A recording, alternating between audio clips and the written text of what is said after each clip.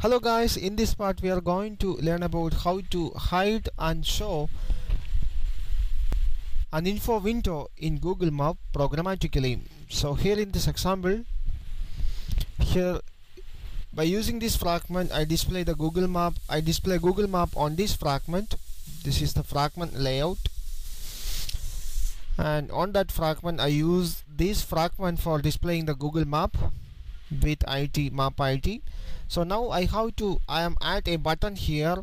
So whenever user click the button, by using this button we can hide and show the info window. So here I add a button. Now specify the layout, Android layout height. Set the height as wrap content.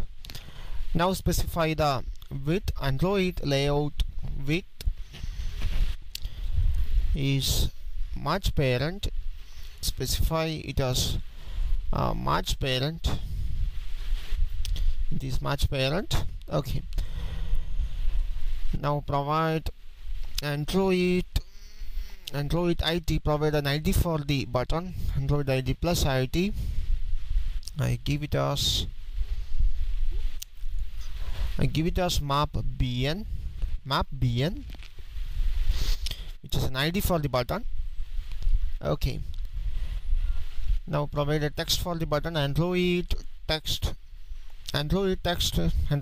equal to show or hide info window. Okay. Now align this button below that fragment. So Android layout below, using the ID of that particular fragment. Here it is map ID, so plus ID, and here it is map ID. Okay. Now save it. Now at the graphical layout you can see that here we got a button below that particular fragment. Okay. Save it. Now here is the class map. Here is the fragment class corresponding to that fragment layout. So here we need a button object. So add a button object, button BN. Now we need to add the appropriate packages for the button. So import the packages for the button. Also we need an object of marker and marker options here. So first create an object of marker. We need this marker object for hiding and showing that info window programmatically. Also we need an object of marker options here. I name it as marker options. Okay, save it. Now we need to create that marker and add it into Google Maps. So using that marker options object, marker options is equal to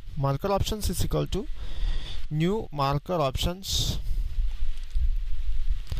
dot add the position dot position.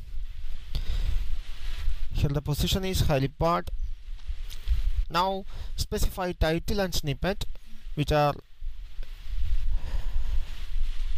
the title and snippet is used to create the info window. So add a title, helipad, and now add a snippet, and provide a text on the snippet. This is my place. Provide a semicolon here. Now save it. Now we have to add these marker options into Google Map. Also we need an object of marker. So marker equal to Google Map dot add marker, and provide that marker options object. Save it. Now we need to zoom camera into that particular place. So by using the Google Map object, Google Map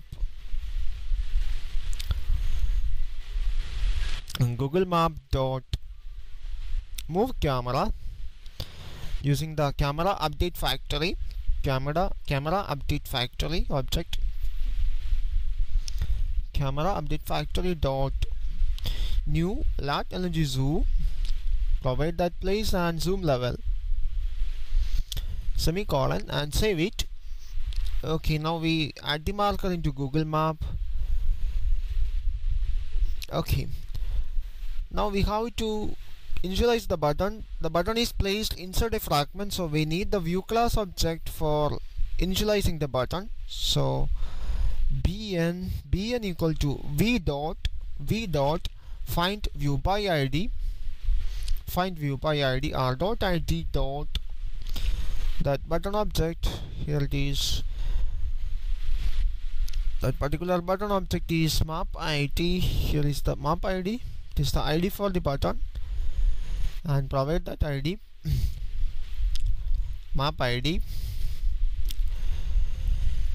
and cast it into button object. Provide a casting here, button. Okay, now make the action listeners for the button. So bn dot set on click listener, new view dot on click listener. Okay, here is a semicolon needed, and here we need to add some packages. Import the on click listener packages. Okay, now save it, delete this. Okay, and now we need to hide and show the info window, so we need a boolean variable here, boolean status. I create a boolean variable for checking the status of the info window. I initialize it with true, and on the button click option here I check if status is true. Now I have to make the info window visible.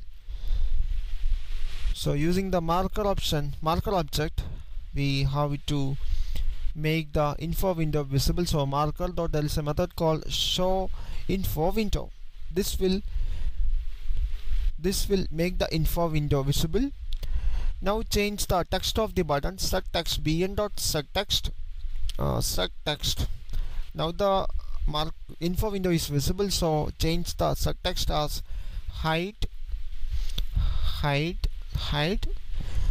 info window.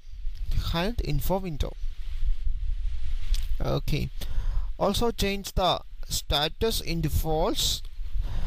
Also change the value of that boolean variable status into false one. Okay, now on else if else, that means now the marker is visible. So marker dot, using the marker object, we now hide the info window. So using a method called hide info window, by using this method we can hide the info window programmatically. Now change the text of the button, set text into show info window,